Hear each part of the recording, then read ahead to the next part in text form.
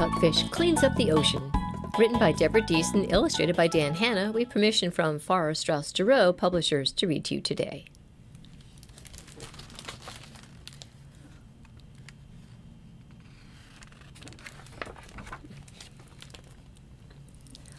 The ocean is amazing. Mr. Fish's grin was wide. The beautiful surroundings left him wonderstruck inside.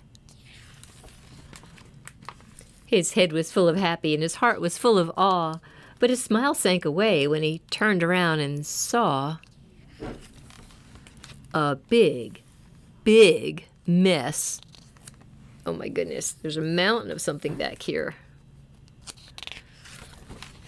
Whatever could it be? But he couldn't really tell, so he talked with a friend who had noticed it as well. There's a problem that needs solving, and I don't know what to do, but I'm going to find some answers. Would you like to join me too? Absolutely, said Miss Shimmer as she grabbed a few supplies. They traveled to the mystery mess and see with their own eyes. Swimming off, they were enchanted by the ocean big and bright, but looming in the distance was that dark, dismal sight. A big, big mess. What's it made of? They both wondered, and they pondered this out loud.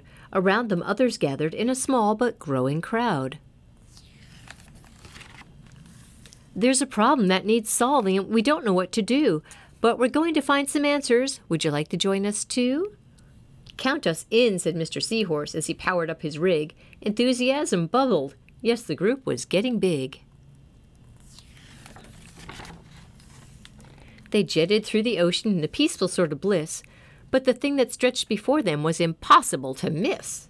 A big, big mess.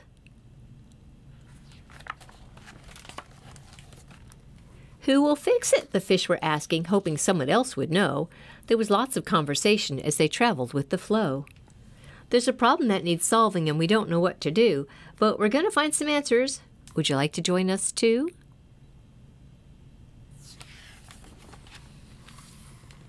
All as one, said Mrs. Squid as she swished away some junk.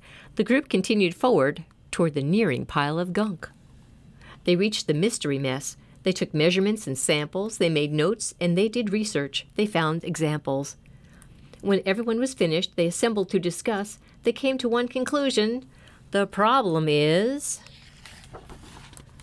us.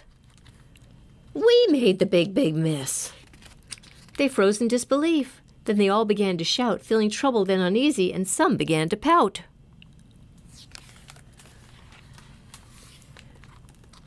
Were they stuck with this forever? Would it worsen? Would it grow? Mr. Fish was worried too, but there's one thing that I know. It's awful that we caused it, but this bad news can be good, for it means that we can solve it if we all agree we should. Silence filled the ocean. The future was at stake. It was a moment of decision, but which one would they make? A big, big yes!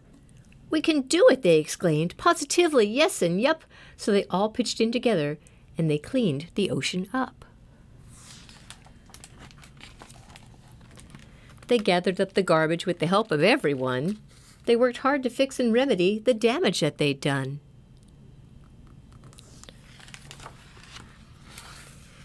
And then they talked about new habits, how to travel with less trace, and reduce their use of plastic and put trash in its right place.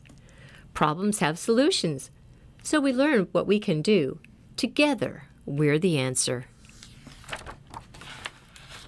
Would you like to join us too? Even you can help animals at the beach. Clean up everywhere you see around you before you leave it for the day.